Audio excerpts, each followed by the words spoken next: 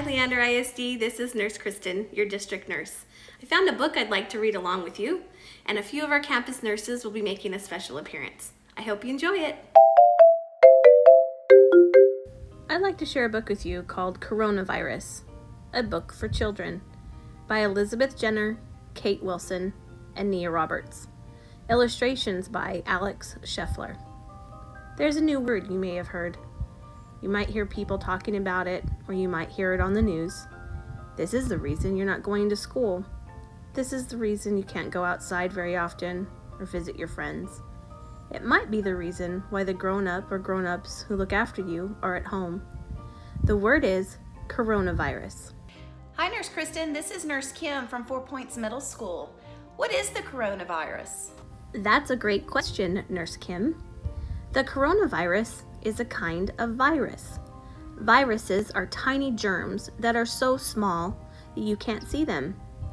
They're so light that they can float through the air in tiny drops of water, and they can sit on your skin without you feeling them. And some of these germs get inside you. They can use your body to make more germs, and that can make you ill. There are lots of different sorts of coronaviruses, and some of them infect people.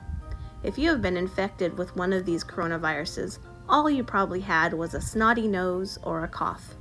But when this completely new coronavirus germ gets inside a human body, it causes an illness called COVID-19. When people talk about catching the coronavirus, they're talking about this illness. Hi, Nurse Cristin. This is Lori Parham, school nurse at Vista Ridge High School. How do you catch coronavirus? Nurse Lori, because the coronavirus is new, scientists don't know everything about it yet. But they think there are two main ways that people can catch it. Coronavirus germs live in people's throats and mouths. When someone who has the coronavirus coughs or sneezes or breathes out, the germs come out through their mouth in tiny drops of water. Though you can't see the germs, you can sometimes see tiny drops. In cold weather, they make a cloud of steam. So if someone else accidentally breathes in the air with the coronavirus germs in it, they would probably get the illness. It's easy to get the coronavirus germs from inside your body on your hands when you touch your nose or your mouth. If the person with the coronavirus germs on their hands uses a door, the invisible germs can live on the handle for hours. When someone else opens the door, they get the germs on their hands too. And if they touch their nose or mouth, the germs can get into their body. Hi, Nurse Cristin. This is Nurse Susan from Cox Elementary. How do you catch the coronavirus? Nurse Susan, some people, particularly most children, hardly feel ill at all when they get the coronavirus. But they still have coronavirus germs in their body that they could give to someone else by mistake. When they get the coronavirus, lots of people get coughs and high temperature. Some people also have a headache or aches all over their body. People are usually ill for a few days, but bodies are amazing things. When a new germ, like the coronavirus, gets into someone's body, their body knows that germ shouldn't be there and starts killing it. The body has an amazing weapon against viruses called antibodies. Tiny cells in your blood make antibodies to fight each different virus invader. The antibodies catch the viruses, then the blood cells swallow them up and destroy them, and then the person gets better. Each of us has more than 10 billion different kinds of antibody inside us. That means there are more different antibodies inside you right now than there are people in the world. Hi, Nurse Cristin. This is Nurse Misty from Aiken Elementary. Why are people worried about catching the coronavirus? Good question, Nurse Misty. Nearly everyone has a body that is healthy enough to fight the coronavirus, but there are some people who find it harder because their bodies are not as strong. They might be people who are more than 70 years old or already have other illnesses like cancer that might make their bodies weaker. They may need more help to fight the coronavirus. This means they have to go to the hospital and they might need to use a special machine called a ventilator to help them breathe. However, sometimes this might not be enough to help them get better, and if that happens, then sadly, they might die. That's why these people really need to stay home, away from anywhere they might catch the coronavirus. They won't be able to have visitors. That might mean you won't be able to go and visit some of your family for a while to help keep them safe.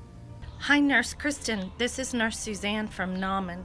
Is there a cure for the coronavirus? Nurse Suzanne, most people get better from the coronavirus by themselves, but doctors and scientists want to help everyone do that quickly and safely. Doctors don't have a cure for the coronavirus yet because it's a new illness. Some medicines that doctors already know about might help, so they are trying them out on people who are ill. But even if they don't work, scientists are also working on making completely new medicines for the coronavirus that no one has ever had before. Another thing that scientists are working on is a vaccine. A vaccine is a special medicine that is usually injected into your body while you are healthy. Inside the medicine are weak or dead virus germs. The antibodies in your blood can practice killing these germs so that if you catch that virus, they can start fighting the live virus germs faster. You probably already had some vaccines when you were a baby, so that means you won't get some illnesses. It takes many months to make a new medicine. Before you can give it to lots of people, you have to make sure that it is safe for everyone, so you have to try it out carefully on a few people at a time. Then when you know it works and is safe, you have to make enough for everyone who needs it. Hi, Nurse Cristin. This is Nurse Heidi from Westside Elementary. Why are places we normally go to closed? Nurse Heidi, although lots of people will get better from the coronavirus, it's really important that people who might become very ill don't catch it. This means we need to make sure that as few people as possible get the coronavirus so that we don't pass it on to anyone who might become very ill. And if lots of people get ill and have to go to the hospital at the same time, then hospitals will get too busy to look after people properly. It's so easy to get the coronavirus that we need to be very careful that we don't get too near people who don't live with us. And that's why all places where lots of people are together, like schools and libraries, are closed at the moment. The government of this country has said that people can only go outside their homes if they really, really have to. Some people, like doctors or nurses, or people who work in food shops, or people who deliver things to our homes, have to go out of their homes to go to work. Most people can also go out of their home if they need to buy food or to exercise, but they must be very careful not to go near anyone else. If you or anyone in your family feels ill and thinks they might have the coronavirus, you can't come out of your home for all of 2 weeks. We all have to stay at home to protect the people who will find it hard to fight the coronavirus. Hi, Nurse Cristin. This is Nurse Tara from Cedar Park High School. I was wondering, what is it like to be home all the time? Nurse Tara, sometimes being at home with the people you live with can be great fun. You can do things together that you wouldn't normally do when you're at school or when the grown-ups are at work. Being at home all the time can make you have certain feelings. Sometimes you may feel bored. You're going to miss your friends. Sometimes you're going to feel angry. Sometimes you're going to feel sad. These are all normal things to feel, and everyone who lives with you probably feels the same way sometimes, even if they try not to show it. The grown-up or grown-ups who look after you might also feel worried. Sometimes they might feel worried about work. Sometimes it might be hard for them to buy the things you all need, and that might worry them too. If you are worried, talk about your worries with a grown-up who looks after you. If you are still going to school, maybe you could talk to a teacher, or maybe you can talk to a teacher or someone else in your family on the phone or by using a computer or a tablet.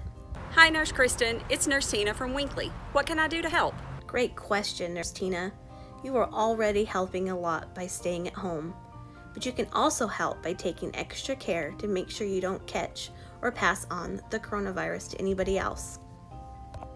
Did you know that viruses are killed by soap?